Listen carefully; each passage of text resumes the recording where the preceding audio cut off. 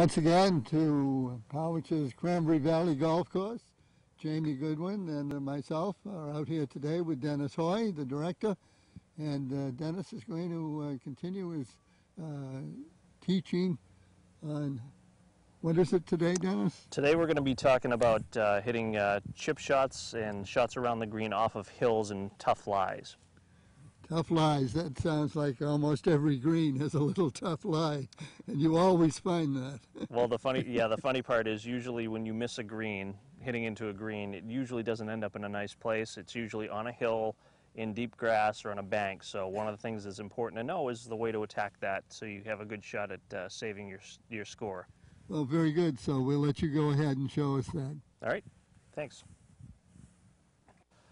Okay, what we're going to be talking about today is when you hit a shot in and around a green, but you don't hit the green, a lot of times what happens is your ball is going to roll up onto some sort of an uneven surface or a hill. And as you can see here, what we're doing here is we're taking a look at what happens to you and what you need to worry about when you're trying to hit a shot off of a bad lie or a hill, especially around the greens.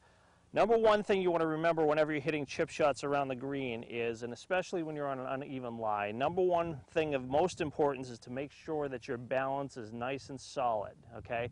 So, when you're on a hill around a green, one of the first things you want to do is make sure when you're standing on these hills is to try to make sure that your weight is not either level or heading backwards when you're going to hit the shot, because then your weight is going to be pushing you downward towards the hill. So what happens when you do that is you're going to lose balance, and it makes it very difficult to hit the shot properly.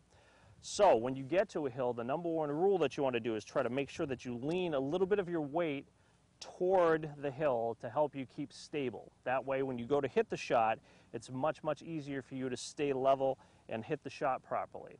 That's the first step.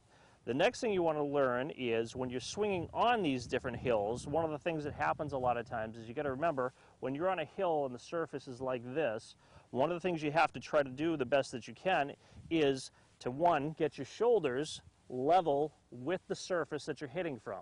Okay, now even though I'm leaning, you see my shoulders are level with the hill.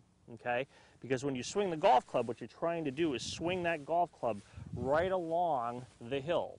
Okay, what happens a lot of times, people get on these hills, they lean, and they go to swing, and what happens is the club heads directly into the hill, stops the club, and they don't hit the shot properly. So what you're trying to do is make sure that everything is going, so when you swing, your club is actually swinging right along with the hill, and it makes it much, much easier to hit the shot properly. Now, a lot of these steps are going to be the same whether you're hitting uphill, downhill. You just reverse what you do. So if I switch over and go down the hill, what I'm trying to do now is I'm leaning my weight back to keep level, and again, swinging right down the level of the hill, and what that does is it's going to make it much easier to hit these shots solid. So what happens when you do these things, it makes it much easier when you go to hit these shots, when you get leveled and go to swing through, you're able to hit these shots and get them airborne, and it makes it much easier to make good solid contact and keep yourself nice and solid when you go to hit the shot.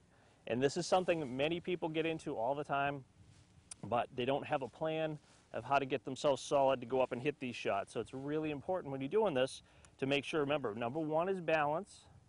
Number two is try to get yourself level with the hill and swing level with the hill, and you can have a much better chance of being consistent with this type of shot. All right.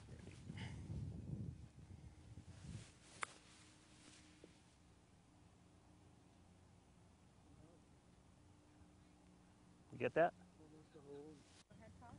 Well, now, Dennis, I'll know how to hit a ball. I've been one of those guys that's always digging into the side of the hill.